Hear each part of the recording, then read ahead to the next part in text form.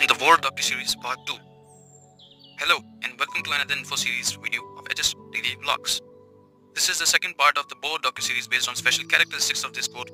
So if you enjoyed this video, give a like and don't forget to subscribe to my channel. So let's start.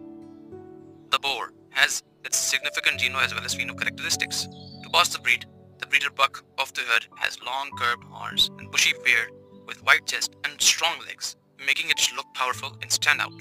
The adult males can weigh from 80 to 130 kgs depending on the pedigree. In addition, the Boer has exceptional feed conversion ratios, parameter of productivity for farmers. The Boer can breed in all seasons and have shown excellent resilience to harsh environments. Thanks for watching.